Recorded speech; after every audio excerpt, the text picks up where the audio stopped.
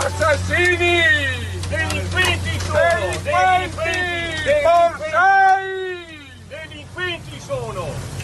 delinquenti!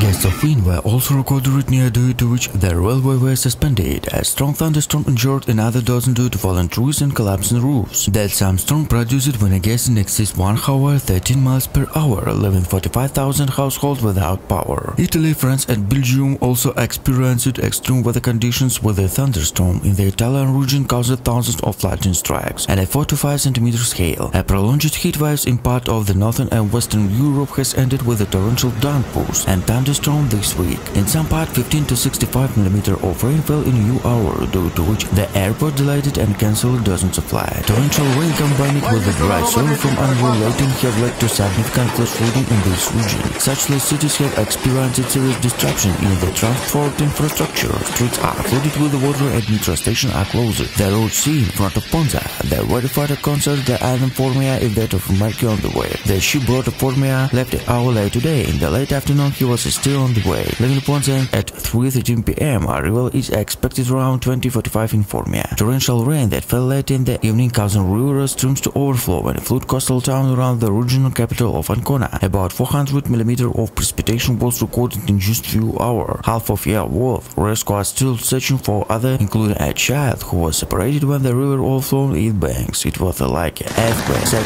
the local media.